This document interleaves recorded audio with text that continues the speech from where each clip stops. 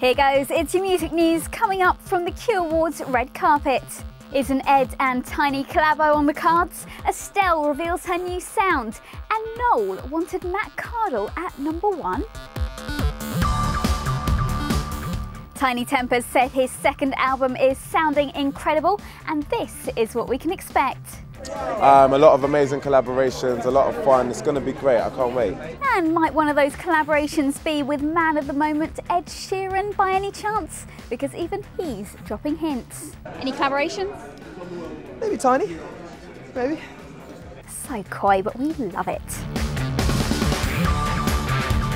She may have been away from the spotlight for quite a while, but Estelle is back, and it seems she's doing what works best, writing about her own life. It's just real music. I literally had to live through some things and write about it. So a song that's coming out, the first thing is called Back to Love. You have to hear it. It's all very real and very autobiographical and very this is what exactly what I went through, so we're having a moment. I will be touring in December.